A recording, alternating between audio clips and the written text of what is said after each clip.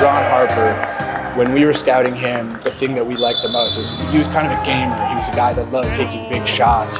And I think that this G League setting is a place where he can, play 30 minutes and kind of embrace being the leader of the team. This is going to be like his proving ground to show, I can kind of carry a team. We really like his leadership qualities. It's not just his play, but also his voice. And then with Jeff Dowtin, we always kept an eye on him. This was a guy that we thought, that's a really sharp point guard. He really saw the game in a smart, cerebral way, but also had a kind of toughness about him. I think we're good for his own development, but he's good for everyone else's development around him too. Hey. It's good, buddy.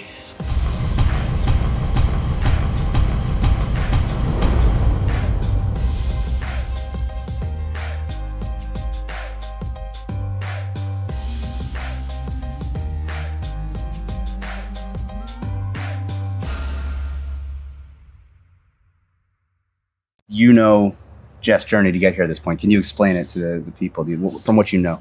All right. He don't know nothing. Nah, I know. So Jeff reigns out of Maryland, the DMV area. Self-proclaimed best hoopers in America, but we know that's a tri-state area anyways. But, my man Jeff went to Rhode Island, played for a great coach, Coach Hurley, New Jersey legend. Just want to throw that out there. That was Jeff's mentor early.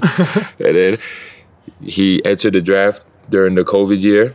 Went to the bubble, the G League bubble, won a championship. And since then, Jeff's gone on a journey. He's been in Orlando, he's been in Golden State, and, led him to here, Toronto, which is now his home. My two-way brother, so now we're here together. Ronald Harper Jr. the second? Yo, this is crazy. The second's crazy. 4 years at Rutgers. Facts. From Jersey, stayed at home. Facts. Then declared for the draft. You had it easier than me. When I declared during COVID, we had no workouts. That was like an 8-month draft period too, right? No Kept workouts, getting pushed back. no anything. So at least you had workouts, pre-draft, all that. So that was good. Then signed a two-way after draft night with Toronto, and then ever since then, he found a home. Facts. Been locked in. Been locked in. I think guys like Ron and Jeff actually have choices where they're going to go. Ron goes undrafted. He's got a choice of the whole league kind of coming at him probably on draft night to say, where do you want to go? Oh, I got you. Dowtin coming off of, he won a G League title. He was one of the best guards in the G last year. He got multiple call-ups. He's looking for the place that can take him to the NBA. We have to pitch to those guys this is the best development environment for you. We're a consistent winner. You can be a part of that. You'll get seen and you'll be ready to take the next step, into the league, hopefully with the Raptors sooner than later.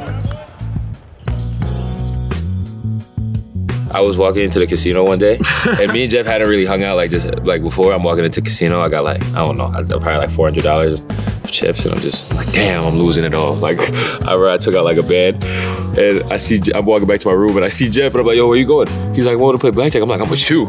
Went with Jeff, and I lost it all. No, we definitely did. I lost it all. That's crazy, bro. Ever since me and Jeff went to that blackjack table the night before, we just hung out ever since, laugh about it. It's like when you go to college, I know I had this, the person who was your roommate, that was on the team that you went into school with, and y'all kind of do everything together. Y'all, you feel me? Always in cahoots, always on the same page. That's kind of how I feel with Jeff. We live in the same building.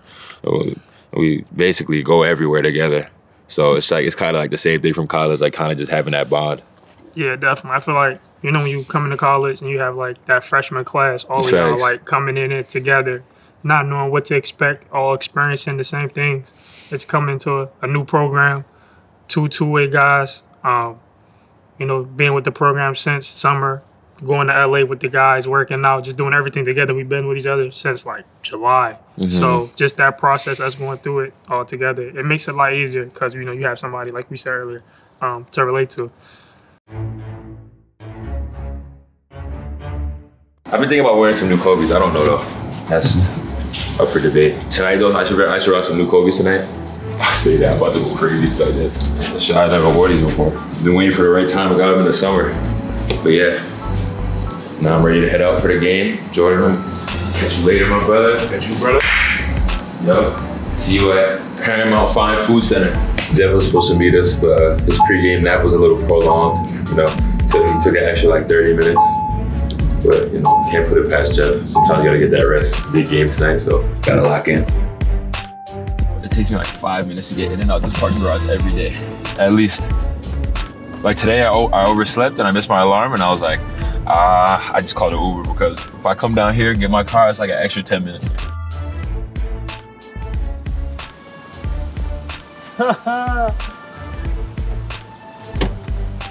Get in the car. Bro, why you got all this water in here?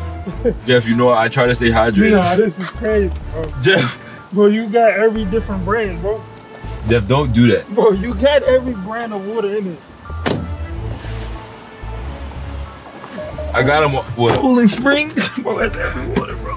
Well, we were Ubering for a minute, and it was getting mad expensive. And then I ended up going home for a couple of days, and then me and my brother drove the car back. So it's been good to have the car here for sure. Definitely worked out for me. Me too. Uber account was going crazy. I probably have 1 million Uber points. Used to Uber way too much. Facts. I'm probably like a platinum member. This right here, this restaurant to the left, get this on the camera. They need to sponsor the G League team. Bro, y'all go to Hibachi way too much, They need to sponsor us. This is the spot right here. Now open. This is the spot. Y'all go to like every other day. Get the same thing. That's a fact. It's fire. What do you get? What's the order? The AAA sirloin with veggie fried rice. Sometimes noodles, depending on how I'm feeling. But, That actually sounds fire. they be going crazy. They be going crazy. I haven't found no places for Filipino food out here yet, but once I find my spots, Yeah, definitely. I love chicken adobo. That's my favorite dish by far. Yeah. But you know, it's always different when it's home cooked versus everything else. So I'm gonna have to try it out first, give it an honest evaluation. Right. I like the lupia too, fire. But yeah, we're gonna see what Toronto's talking about when it comes to the Filipino food.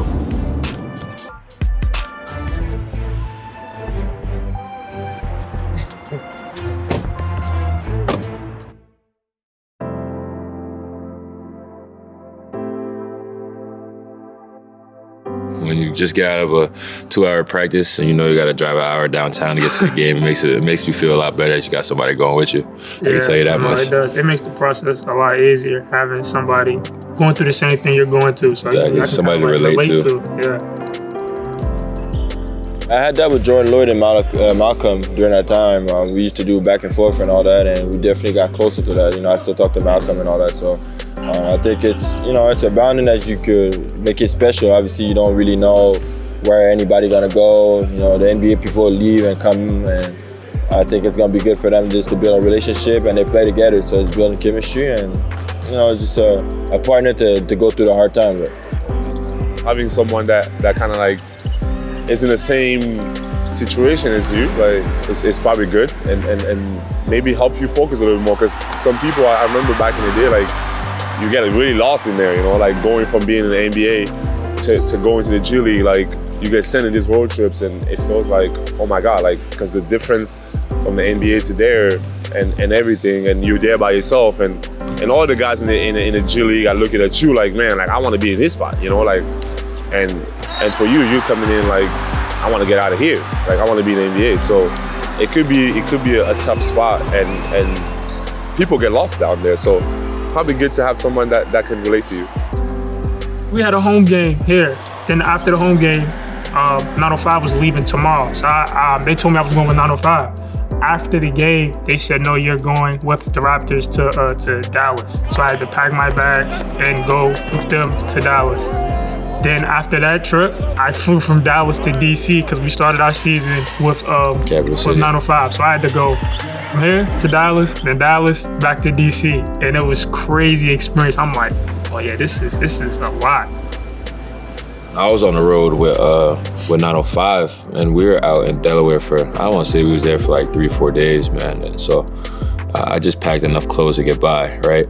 So I'm thinking I'm finna leave the next morning, and if we're just gonna go back to Toronto, I get a call at it's probably like 10 o'clock at night, or like probably 9, 10, and they're like, yeah, we're about to send you your itinerary. You're coming to Atlanta. We have like 8 dudes available. I'm like, oh, I was tired, man. I got to the airport, I went to sleep as soon as I got on the plane. And I woke up and we landed mad late. So I had missed film and everything. And I had to send him a text and I was like, yeah, I just landed, missed film. So I had to rush to the hotel, eat, do treatment, go over the game plan, watch film. And then I literally had 45 minutes to go sit in my room. And then back on the bus, and then game time, and I was tired, but like I said, I wouldn't have it any other way. It's an opportunity, so yeah. I was there. I was happy to be there too. We love it though, like Facts. Basketball 24/7. I love it. I love it. Some days it gets treacherous. Some days we have 9:05 practice in the AM at like 9:30, and we live like 10 minutes away, so that's cool. But then you get that call, and you're like, oh, you're dressing for the Raptors game. Make sure you're at Scotia for late shoot around at 4:15. You're like, dang, you gotta leave at like 3, traffic get crazy.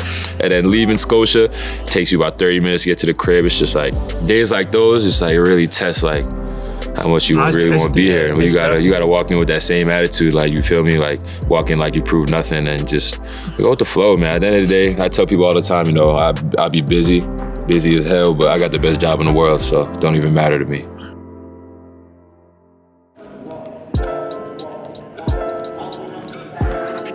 It's like a real different situation, you know what I'm saying? Like, when we walk into practice here, like, we're expected to be leaders, you feel me? Like, expected to lead the team. Eagle red! Yo, hey, last time we went up and they called timeout, they stormed back. So let's get this stop out the timeout, bro. Yo, red! Yo, we on that. It starts with that defense. When we go up top with the Raptors, like, we walk in and like we're still learning, really. Like, we're still learning all the ins and outs of the system, you know. I feel like when we're up there, we try to take things that we learned from the older guys. You know, a lot of those guys been through like the G League process, like exactly, like Fred, Pascal, Chris, CB, Cam, like even Cam, all those guys, even Justin's been through the G League process. So we take bits and pieces from them. They kind of, you know, guide us through things. They trying to do everything that these guys are just on a minor level. So coaches, players, refs, everything. You know what I'm saying? And then it's like these type of arenas, like hockey arenas. It's cold, floor hard. You know what I'm saying? Like, it ain't all this game meals and all that, nothing like, it ain't all that, you know what I mean? But it helped me for sure. And we bring it down here, and like Ron said, you know, us being the leaders and the guys that kind of get things in order, we take what they give us and give it to everybody else out here, and it kind of works out. You good, switch it! No, wait, you see me big him? Oh, you didn't see me. You seen it. Why you hating? You're hating OD. I mixed them. That's what you're talking about? Jeff, I hit a step back 3. Who did I bake on the lane? It was a cut. I did. Yo, Jeff. All right, Jeff. Watch when folks go back for Thanksgiving. You're not getting, I'm not driving you to OVO. You have to call the Uber. And to the game too. That's how I'm getting down. Yeah, since you want to hate. Come on, Red! Come on, Red! You gotta see him, Jeff. Hold on. I don't know if I'm aware of it. I might bait. I can't lie. Yeah, I might bait though. I might bait. Why not? I might bait. Because we got black undergarments on. It don't matter at this point. Just do it, right? Just do it, bro. I might bluff. I might bait. It's all in the air.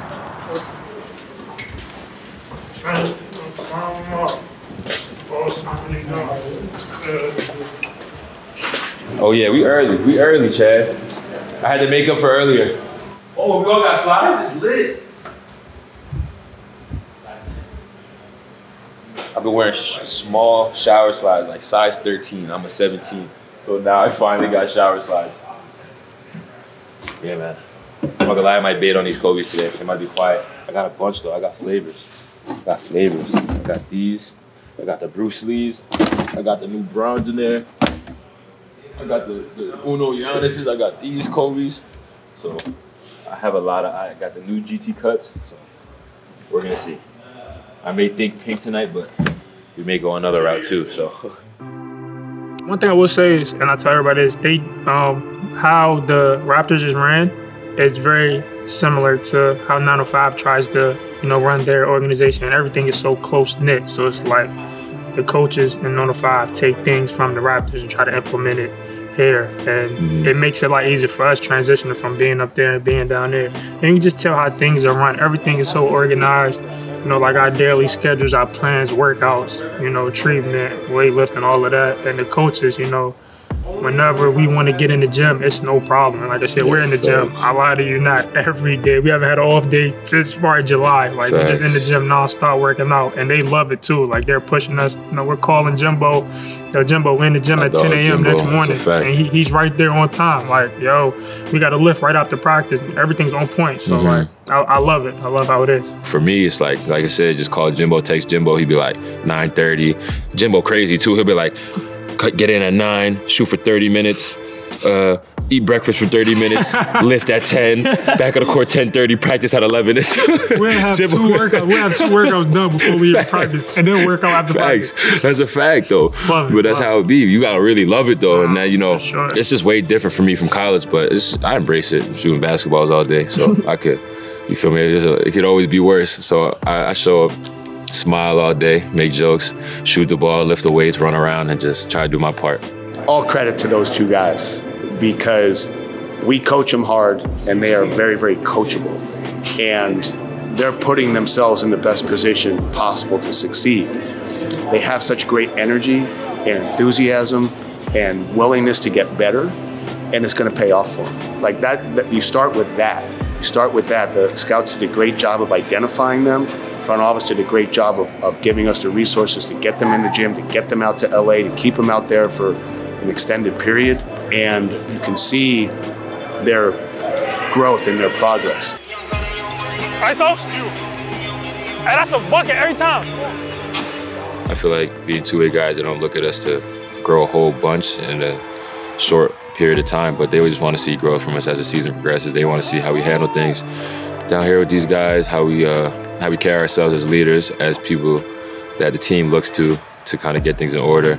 And then they also want to see us grow when we're with them. You know, they want to see us grow when we're at practice, see us more engaged and shoot around. If they throw us in the game, they want to see positive results. So, you know, just every day is an opportunity. That's the way I look at it. You just got to show up with the right mindset, know what you're there for, and, you know, just master your role. And that's really all I've been trying to do. So. Look. We're going to go right back to it. That's the whole game. Pocket pass is there. The pocket pass is wide open. And the better screen you said, it's there every time. Defense on 3, 1, 2, 3. Here we go. I think those two, when I was coming back, I was like, you know, I had a little workout with them, like kind of like trying to get back to speed. But I think just seeing them from the summer, like they here and like they want to work hard. I'm sure they're looking at our team and they want to spy and they're working hard to get that. I know it's kind of hard for them. Obviously, you don't know if you're going to get minutes and all that, but I think they're really doing a really good job just getting involved and trying to help the team as much as they can. And great character, great guys. I really mess with them. I couldn't do it. We want to be seen as, obviously, you know, it's like 15 roster spots, then the two-way guys. We want to be seen as guys that are part of that team, you know, not looking at guys like, yo, those are two-way guys. Like, no, we are Toronto Raptor players. Like, we're on the roster. Like, you know, we're part of the team, and, you know, we're like part of the family. So that's the kind of like the way we look at it. It's not just like, you know, Jeff and Ron are two-way guys. No, Jeff and Ron are Raptors. Like, they're on the roster. They know everything that's going on up there. You know, you can put us in any situation that those guys in, and we'll fit right in. Like, there won't be no letdown. So that's kind of like how we approach it, and it helps us out a lot, just knowing that, you know, we can be put right in there, and then it won't, like, no drop off, no anything.